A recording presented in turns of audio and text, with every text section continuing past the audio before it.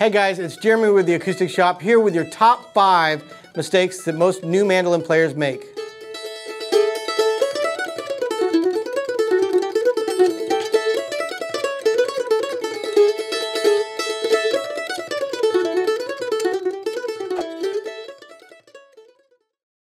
So one of the biggest mistakes I see is we've got a lot of tuning pegs up here and a lot of strings. Almost every student I've had has broken a string because they don't know which one they're tuning. And I see this all the time where they will just be turning and turning and turning and going, the sound's not changing, and it's because they're turning the wrong peg. So the first thing you need to do is trace that string all the way from where you're picking it to where it ends on the headstock and count it. It's a very common mistake, easy to make. You could be just turning on one of these and be playing a completely different string with your right hand. So make sure you are tuning the same string that you are plucking. Another mistake I see mandolin players make is not treating a pair of strings as if they are a pair of strings. When you're first learning this instrument, it's confusing why we have 2 of each string. We're supposed to play those as if they're one. We want to play both A strings, both E strings on both our down and up strokes. And almost every new player I see is being very precise and very minute with their movements. And so they're only hitting one or the other of each string. 2 things that's doing for you. You're not getting the real sound of a mandolin because the mandolin sounds the way it does because you're playing 2 strings at once. And also you're kind of cutting your chances of a clean note in half. Sometimes I only have one of these notes clean, but if I play them together, all you hear is the clean note. So you get 2 chances at a clean note if you play both strings on both strokes. Another very common mistake is too much tension in both of your hands. Because this is new and foreign to you, it seems like you got to hold everything really tight and really hard to get a clean note, and that is doing the opposite. If your arm is too tense and your right arm, especially that's holding that pick, is too tense, the pick really gets stuck on the strings. Like if I'm holding it with a lot of tension, the pick just does this sound. Where if I loosen that just a little bit, that pick can really flex in your hand. That loosens up your arm for more speed and doesn't cramp up as much, but it also just makes that pick glide over the strings.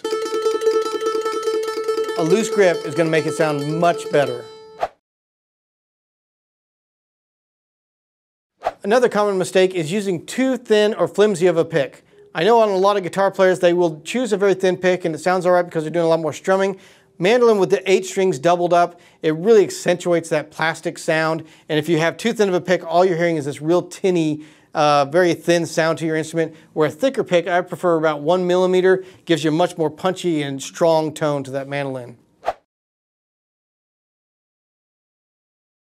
A mistake that's very common among a lot of people starting on the mandolin is just using the same finger to kind of play up and down the neck. And that makes it a lot more complex than if you assign a finger.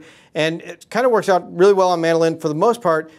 2 frets per finger. 1 and 2 with your first finger, 3 and 4 with your middle finger, 5 and 6 with your ring finger, and eventually you'll add that pinky on 7. If you do that, then you're kind of staying in this one position. All the fingers can keep out of each other's way, and rather than playing and moving your whole hand, it can all be in one position.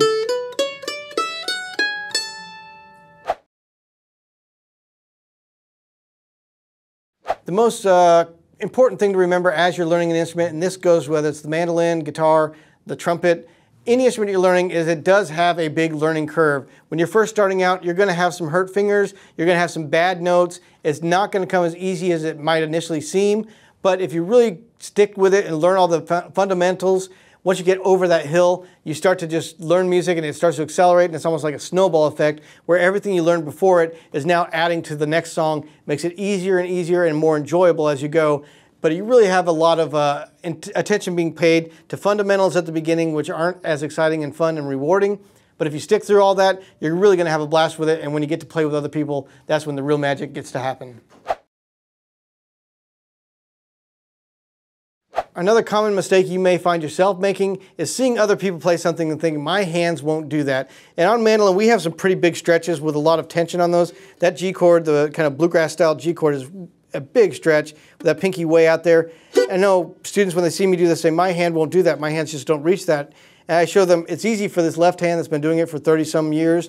if I switch and try to do that with my right hand, which is my dominant hand but has never made these chord shapes, I can't do it either. So you're having to build muscles in your hand that aren't there naturally. You have to train your hand to do that. And one quick tip I have for that is rather than start down here where all those frets are at their widest, go way up the neck up here, and you can be all the way up to the 10th fret there. Same spacing, but now all of a sudden the frets are closer together, and you can start to train these fingers to hold those big, wide positions, and eventually your hand will be able to do this as well.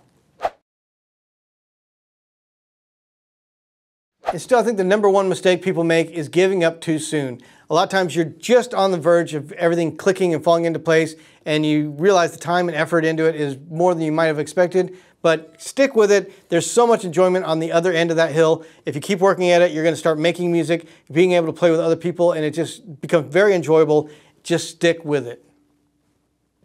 And we really appreciate you guys watching that video. It was my favorite one we've made so far. We've done hundreds of videos, and that was the best one. It was. And the next one's going to be even better. If you'd like to see that, be sure you subscribe to this channel. And also, the more you comment and interact below, the more the YouTube algorithms pick it up and start pushing it out to other people, like-minded people. Algorithms? Algorithms, they're everywhere. They permeate the internet, and YouTube's got one. And it watches our videos, and it sees how much you comment, and then it pushes us to other people like you.